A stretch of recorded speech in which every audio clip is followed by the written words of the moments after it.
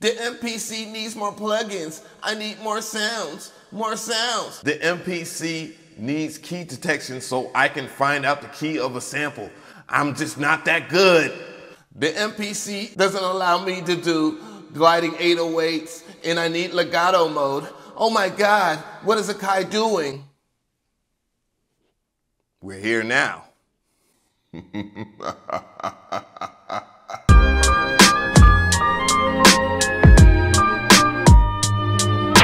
The sequence. What is going on, people's? DJAve here, and I definitely want to take time to talk about this update because, oh man, and I got a hands-on video for you where I'm going to walk you through some of my favorite new features as well as the other features and so forth. So if you are thinking about getting an MPC, now is the best time, and support your boy by going to the links in the description box, and I'll have an affiliate link ready for you. It will help support this channel at no additional cost. Also, I have links in the description box for the playlist for the MPC Live and the MPC ONE. So yeah, now is the time, guys. You need to go get it. And I definitely want to hear from you guys in the comment section about what is your favorite new feature in the MPC new firmware update. And I know, guys, I will have a separate video for the MPC software so we can walk you through the whole entire thing. You already know the vibes there. Let's begin. Just in case you haven't already, make sure that you go to akaipro.com. The link will be in the description box, and register your MPC Live X01 just in case you are a new owner of the MPC series of this current generation, and get your firmware update. I have a link in the description box on how to do that. So this is just a kind reminder for anybody that doesn't know how to firmware update their MPC Live X01. So let's begin. So what I have here is a drum line. Again, I'm using pure platinum as an expansion for drums for this drum line.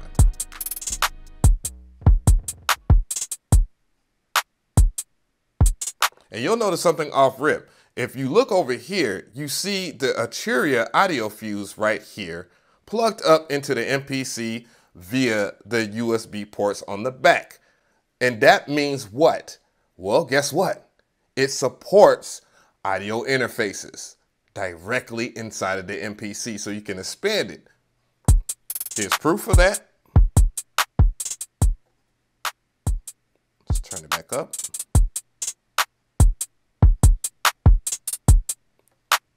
Yeah, and just to further show you proof, how do you do that? Well, guess what? All you have to do is press the menu button, press the cogwheel, and you'll see a new tab over here to the left part of the screen, and you'll see audio devices.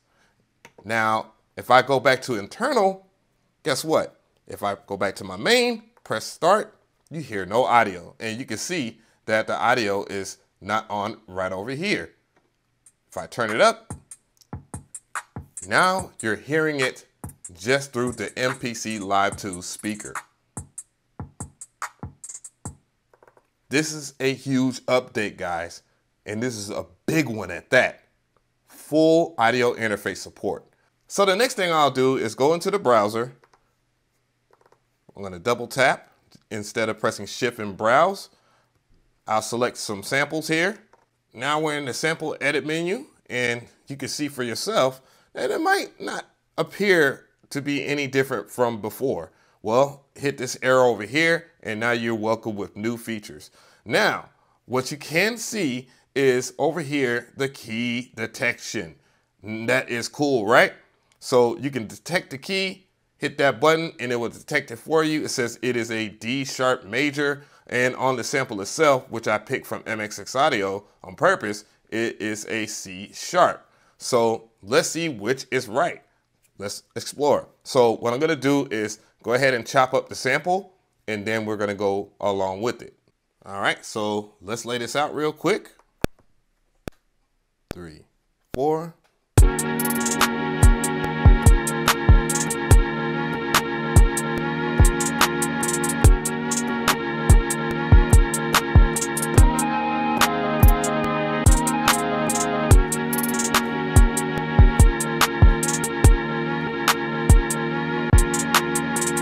Now that we have that, The next thing I want to do, and what I usually do, is just lay out my 808. So I'm just going to go in here and grab something from F9 expansion, which is my favorite expansion to use just to grab 808s that are already created in the key group. And now we're going to grab this 808. And the next thing we're going to do, go back into the main, select it. And remember, it said it was a D sharp major. So let's go over here to the D sharp major. So now that we know that it is a D sharp major, which is an E flat major, we can just go ahead and make it a D minor because we want it to be a little darker. And now let's go and drop the octave.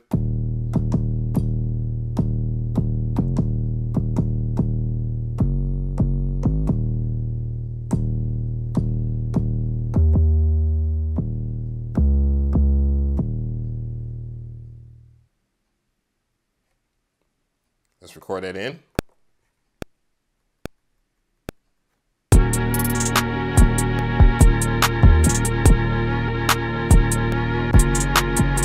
And now you're just laying out your 808s like you would normally do it.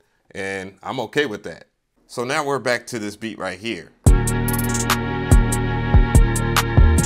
And we added a key group for a reason. Key group 808. So we have these 808s over here. And now I'm going to access the program edit menu. And now you can see that key groups has been changed. I just did a lesson on it. Don't worry, I'll do another one. So you have a different UI and a different way to look at a couple of things. So now you have note on mode, you have one shot mode,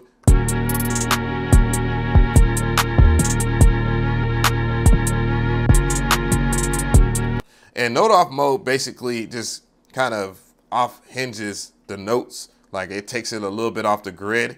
Not my cup of tea, but nonetheless, you can see things clearer now. Now let's go to the samples tab right here, and you can see that a few things have changed. Now you have tail length, which is off right now.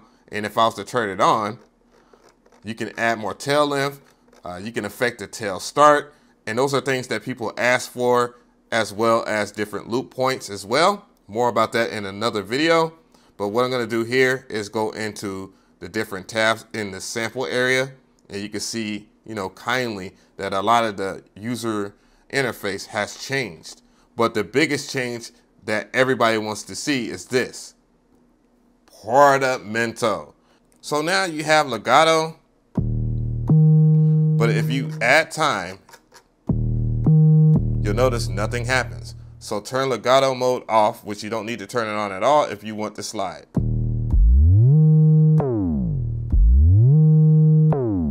And you have quantize as well. Let's hear that.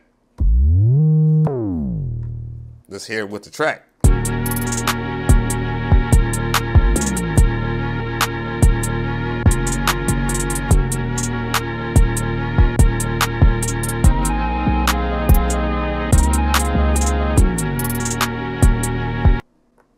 I ain't gonna even lie, I'm actually happy about this one too. Now I want to show you something really cool. One of my favorite things that happened to the MPC, half speed. Yes, gross beat has now hit the MPC natively. So let's go ahead and hit this eyeball right over here and go to our inserts. We're gonna go to the insert effects and we're gonna check out harmonics first. And you'll see that you have new effects like diode clip, which we're gonna use on the 808 a little later, granulator, yeah, and a few more. So what I'm gonna do is make sure that I identify it first and go to modulation, and we see air half speed. So let's go ahead and select that, open it up, and let's hear how it sounds.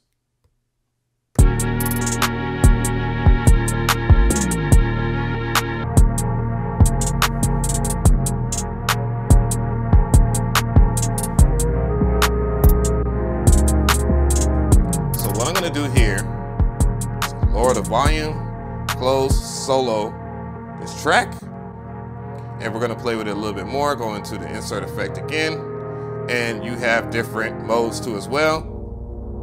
You can really slow it down, have it going crazy with 1.5, So it's more akin to like Halftime by Cable Guys, and shout out to them, by the way. And you can choose to listen to it how it sounds like normally, and bring it back when you want. Choose the loop length, and so forth. And wow, incredible. And more importantly, use the Q links to access the different features all together. So you can just have a healthy mix and go about your business. Choose the fade. Choose how hard or how soft or how fast or how slow the fade in are. I mean like is, but you know, the vibes here. But anyways, you can even filter it out too as well.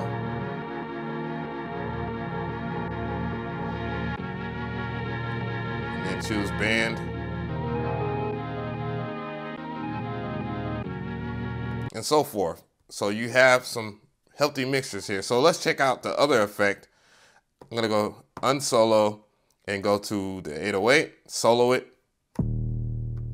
And let's add the dial clip, because 808s could be a little chunkier. Boom.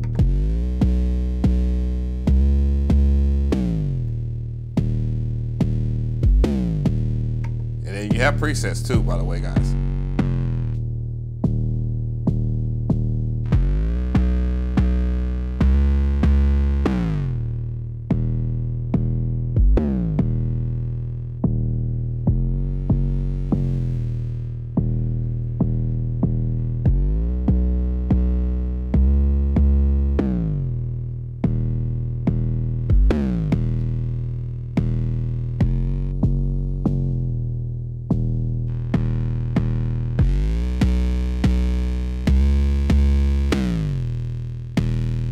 So just make sure that you're careful when you are distorting, because it does take the 808 out of tune a little bit or a lot. Just depends on how you distort. So yeah, that is crazy, right? No, we ain't done yet. So let's go ahead and access the plugins. So natively in standalone mode, we have more plugins. You will see bassline, electric, and hype synth from the AKAI Force. And you have Mellotron now, which is just like a Mellotron. Oh yeah, tape sounds. Odyssey, Solina, and the classic tube synth. But let's go ahead and check out Odyssey real quick. I'm gonna go ahead and check that out, and then we'll see the other ones, how they look like in the interface here. Boom. So we have this open. Let's go ahead and add some strings.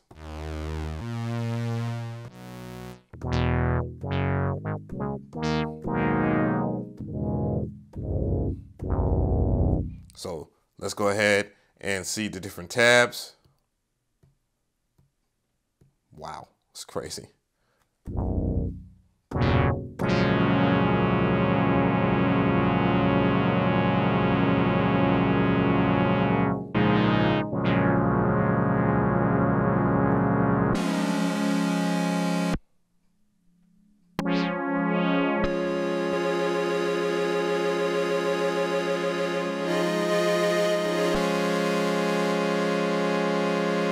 Let's check out another one of those. Let's go into Mellotron and let's hear that. Let's see that interface real quick.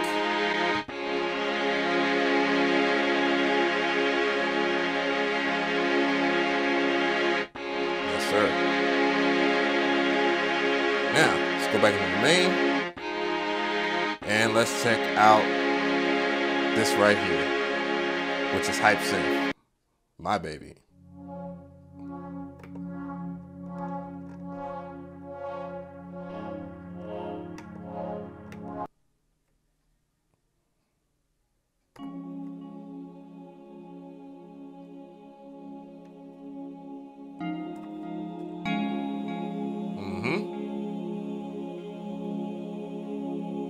yeah.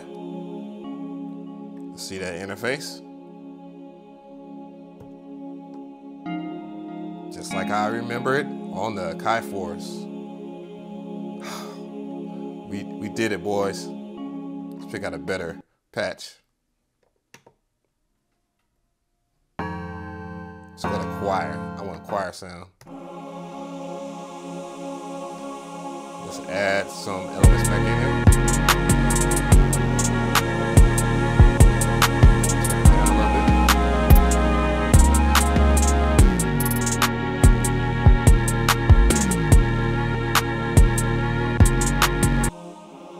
Now let's go over here to Solina.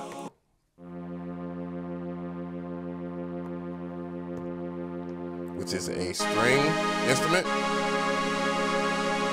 Let's go into the ambient.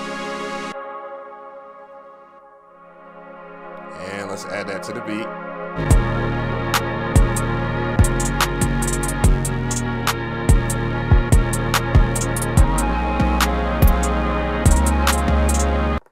I want to go and walk back to the effects as we just went and previewed the new plugins. So let's go over here. Let's go ahead and get rid of diode for a second here. Turn that off. And we're going to walk it back to the sample. So let's get the sample going. And we're going to check out another plugin.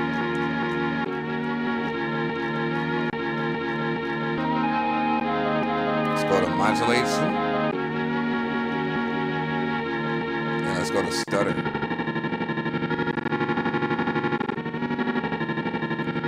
Now what stutter is essentially is like the effectrix part of the MPC line now. So yeah, you can freeze. So if I stop, change intervals, and you do have presets.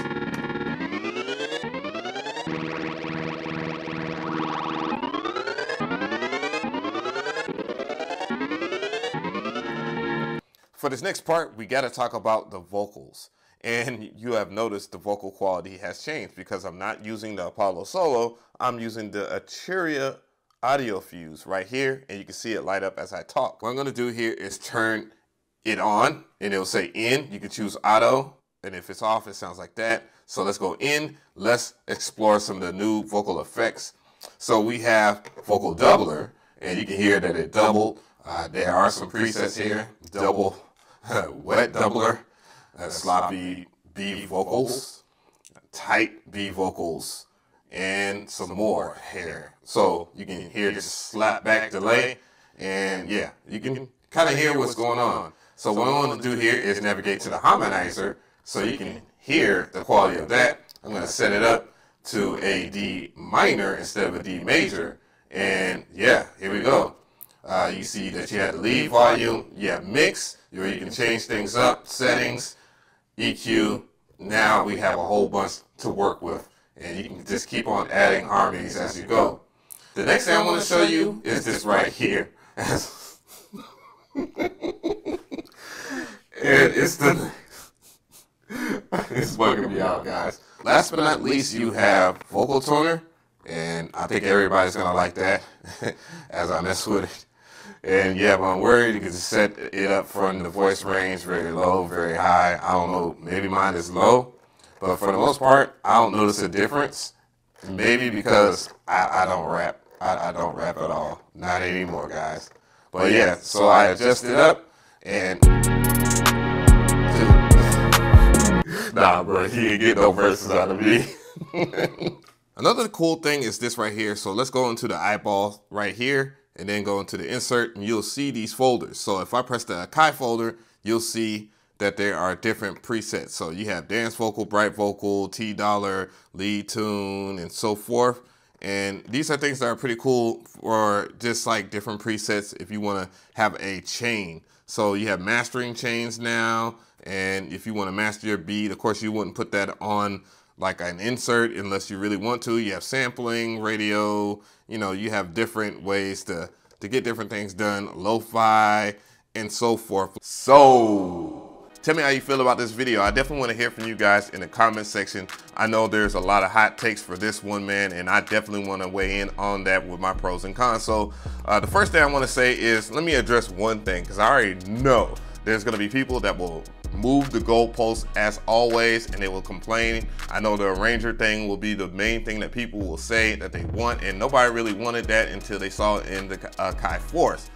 Why not just get the AKAI Force? So when it comes down to it, I mean, the MPC is sequence-based, so when you change the workflow for the vocal minority, it kind of messes up the majority. I mean, we're talking about decades of AKAI history being changed just to please certain people because they want the 16 pad layout versus the 64 pad layout, or even just the clip-based workflow altogether. Man, they're both prize jewels at that. But for the most part, I love the fact that you can now hook up an audio interface and get more I/O, and I think that will help a lot of people that play musical instruments or even vocalists when they want to add stuff inside of their beats. I can't wait to see some of the people that use the MPCs in the community that do the whole vocal thing live. They're gonna enjoy it. And then there's also the new plugins that are just natively based inside of the MPC that will help with vocal processing, as well as Halftime. Halftime, a gross beat plugin basically inside of the MPC, if not Effectrix 2 as well, because they have a stutter plugin too. Makes this thing a masterpiece, and I'm very excited to be a MPC head, and I'm probably not gonna go back to making beats on the DAW, which it's been a year anyways. So let me know how you feel, guys.